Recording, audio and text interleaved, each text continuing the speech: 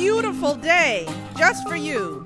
Today we're going to have a record number of 30,000 people coming through the South Lawn. That's pretty amazing. While you're here, in addition to listening to some great music and dancing a little bit, you can roll your eggs, you can do some yoga, you can do some obstacle courses, play basketball and tennis. We've got wonderful storytellers over at Storytime Stage. There's so much to take away from this one special day, so it's pretty neat.